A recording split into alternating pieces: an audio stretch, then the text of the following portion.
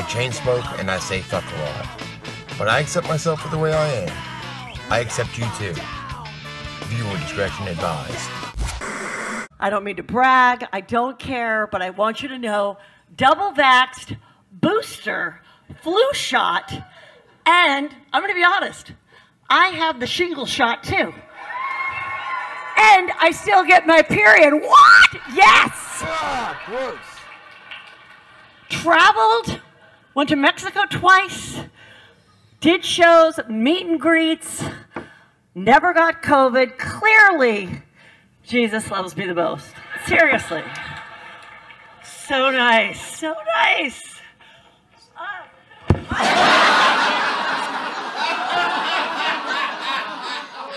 On Saturday, February 5th, stand-up comedian Heather McDonald collapses on stage in Tempe, Arizona. She went to the hospital after announcing she had been double vaxxed and boosted. And she was told by the doctor that, quote, through the CAT scan, you have a fracture in your skull causing some bleeding on the brain. But it was caused from that. Jesus loves me the most. Seriously.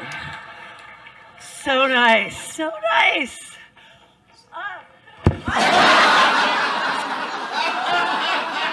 I did one joke and I felt so dizzy.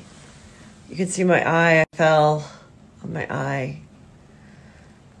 Oh my God. I cannot believe this happened. I feel so terrible that they had to tell everyone to leave and then cancel the second show at Tempe. I will be back. I've never ever fainted in my life. I would never assume, nor would I proclaim to know why she fell down and fractured her skull and has brain bleeding. But there is a pattern here because there's another comedian who also announced that they were boosted and supposedly also fell and fractured his skull and died. If you can believe that. Bob Saget's autopsy just came out, and the medical examiner said in a statement that Saget's death was accidental. He added that Saget died as a, quote, result of blunt head trauma, and his injuries were likely, quote, incurred from an unwitnessed fall. So I guess that's how he died, if you believe it. And come see me. I'll be doing New York. I'll be doing the city. I'll be doing all around. I'm touring the whole country trying to make people laugh. And so I just got my booster. So I'm going to keep, I don't know what that's worth because a new variant comes out every 10 minutes, but what the hell? I'm going to go make people laugh. Bob Saget passed away in his Orlando hotel room Sunday morning. The initial autopsy report found no evidence of drug use or foul play. Police say Saget entered his room after 2 a.m. and was due to check out later that morning, but his family was unable to reach him and requested a wellness check. Security found Saget in bed, unresponsive and not breathing. Bob Saget's cause of death has been revealed.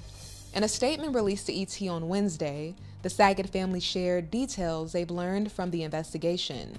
The statement explains, quote, the authorities have determined that Bob passed from head trauma. They have concluded that he accidentally hit the back of his head on something, thought nothing of it, and went to sleep.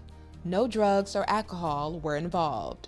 Now there's one more stand-up comedian I wanted to point out that doesn't really fit this pattern. Well, partially. It's unknown if he actually received the booster, but he did already receive his other 2 doses.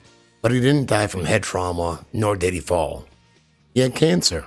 Now, did you get vaccinated? You got vaccinated, right? I did. I just got my second shot. Great. And, God, just right after I got it, maybe an hour, I started nauseated.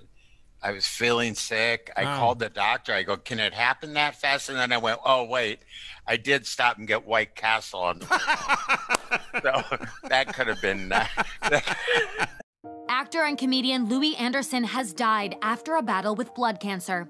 Anderson's longtime publicist Glenn Schwartz confirmed the news of his death to People on Friday. The actor died in a Las Vegas hospital where he was undergoing treatments after being diagnosed with diffuse large B-cell lymphoma, which is the most common type of non-Hodgkin lymphoma. Schwartz says that the cause of death was from complications due to the cancer.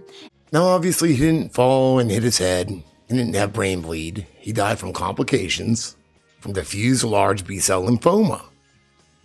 But from NIH.gov, lymphadenopathy following COVID-19 vaccination, published online May 1, 2021. Despite all the benefits and effectiveness of the coronavirus disease 19 vaccines mentioned in recent clinical trials, some post-vaccination side effects, such as lymphadenopathy, LAP, were observed. The median days of LAP presentation after the first and second dosages of COVID-19 vaccination were 12 and 5 days, respectively. Most of the LAP imaging findings related to COVID-19 vaccination, 97%, were seen from first day to 4 weeks after vaccination. However, LAP remained after 5 and 6 weeks of the first and second dosages of COVID-19 vaccination, and it looks like he was just recently diagnosed. Showbiz veteran Louis Anderson has been hospitalized for treatment as he battles cancer. It was confirmed by his publicist on January 18. 3 days later, he passed away. I'm not saying that's how he got it. I'm just saying, it's quite a coincidence.